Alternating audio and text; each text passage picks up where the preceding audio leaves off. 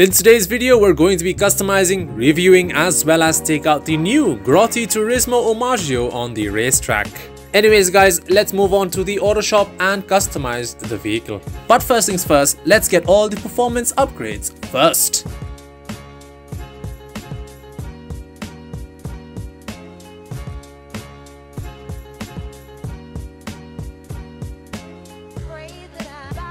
Anyways, now on to the customization, and for the bumpers, front bumpers, we're gonna go with the forged carbon performance splitter.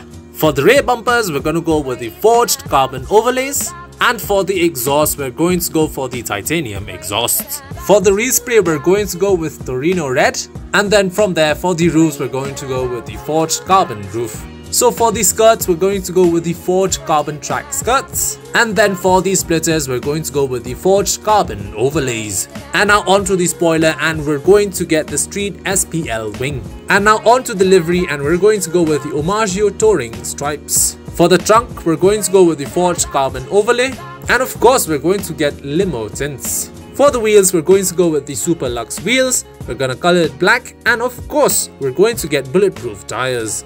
And with that, we are done with the customization of the Omaggio, and I'll see you guys outside. Anyways guys, before we move on to the review, let's see how it looks and at the same time how it sounds.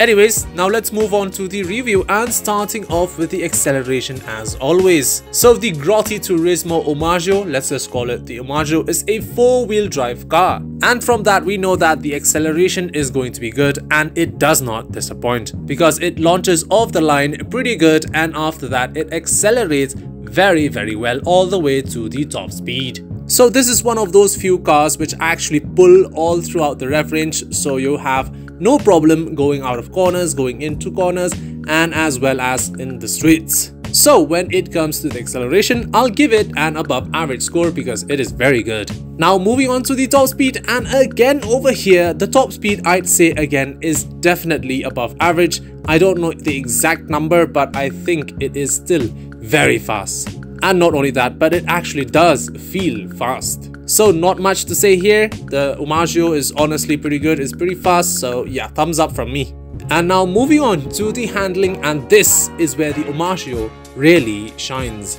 And that is because it just grips up all the time. It has zero oversteer and understeer, which makes it a very easy car to drive and handle.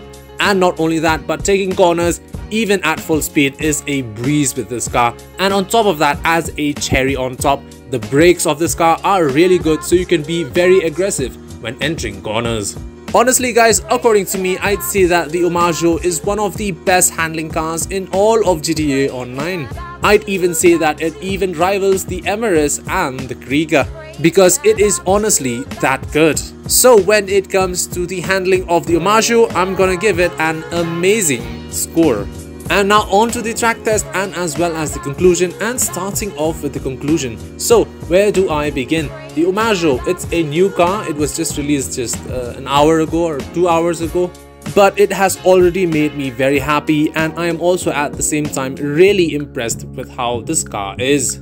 When it comes to the performance, it is just mind-blowing. It is one of the best cars in GTA Online according to me, probably even one of the fastest for racing. And not only that, but it also looks really good. And not only that again, but the customization allows you to make it go from a simple looking car to a very aggressive or maybe an off-road oriented car, and that is just amazing.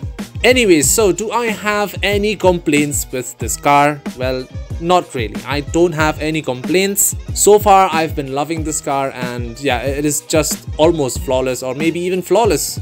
And that is because it is so easy to drive. I feel like basically anyone, even a person who just started playing GTA Online, can just take the Omaggio and just drive it and have a lot of fun with it. And not only that, but it is also easy to race with because, well, it does all the work for you, right? So yeah. And not only that, but again, it is very fun to drive, be it for racing or in the city or the outskirts. It is just an all-round package which, well, ticks all the boxes.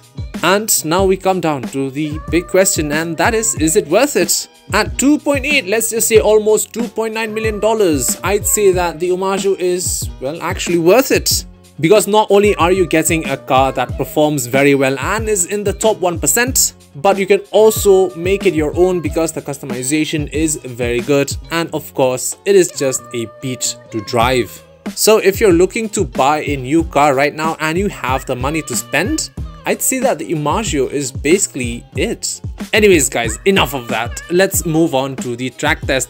And well guys, after a few multiple attempts, I have gotten a best time of 2 minutes and 52 seconds, which is just mind-blowing. It is just 1 second or less than a second short of the MRS's time on this track. And if that doesn't tell you that it's amazing, nothing will.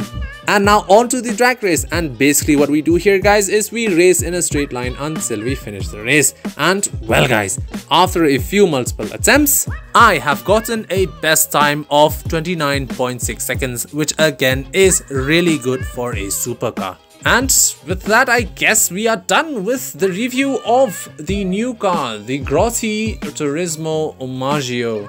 A car that is definitely worth looking at and definitely worth buying.